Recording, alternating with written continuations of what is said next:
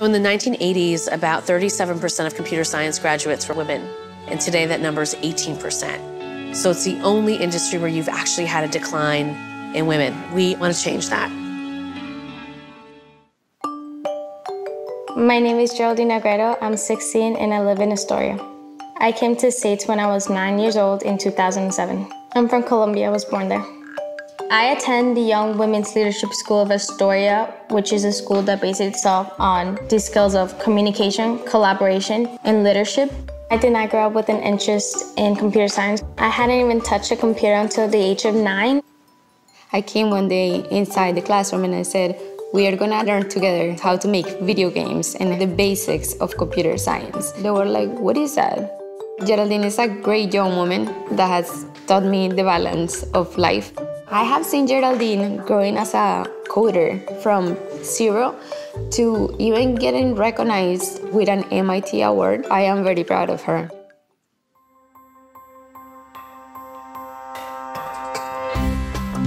I learned about Girls Who Code through Andrea and also a speaker. She was explaining to us the huge gender gap there is in computer science right now. Girls Who Code is a national movement. We are seeking to get more young women in computer science and technology and to change the numbers of women who are graduating in computer science every year. The 7-week program is an intensive program where girls will come every day from 9 to 5 and they'll learn how to computer program. They'll be exposed to female entrepreneurs and male entrepreneurs and mentors. They'll go on field trips and they'll see how technology plays in other industries. 95% of our girls graduate and they say that they want to major or minor in CS.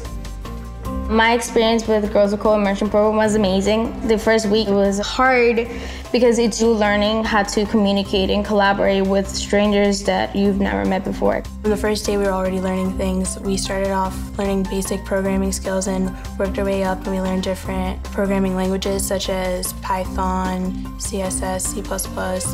One of the biggest things Girls Who Code taught me was being able to be on stage and presenting your project to people, being able to sell it, being able to show how proud you are and articulate it through words. When I think about the products that our girls are creating, they're building apps to help fight bullying. They're building algorithms to help detect whether a cancer is benign or malignant. We're just not going to solve the problems that we're facing in our community, in our country, in our world, if we don't have girls utilizing their technical skills.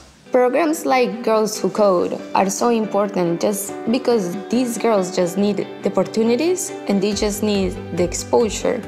Programmers, they have the ability to dream anything and be able to make it. The world that we live in today is so technology-based that programmers have a lot of power to influence it. So creativity goes hand in hand with programming.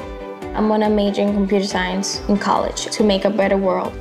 Our girls are amazing, and they are going to build the companies of tomorrow, and they're solving the problems of tomorrow.